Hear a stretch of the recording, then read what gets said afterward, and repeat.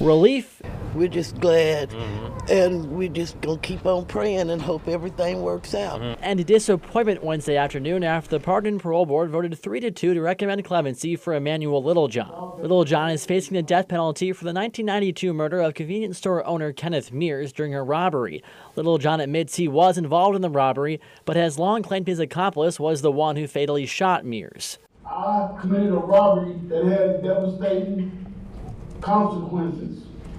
But I repeat, I did not kill Mr. Mears.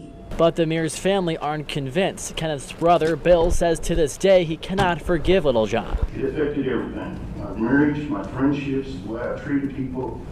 Everything in our lives was affected, and cannot and will not forgive this man for carelessly deciding Kenny's life meant nothing.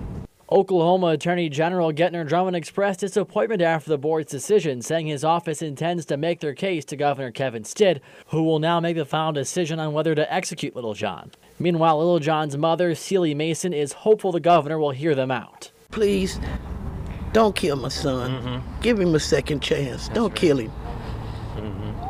It wouldn't do no good to kill him. And Emmanuel Littlejohn's execution is set for September 26th. Reporting in Oklahoma City, I'm Andy Weber, KOCO 5 News.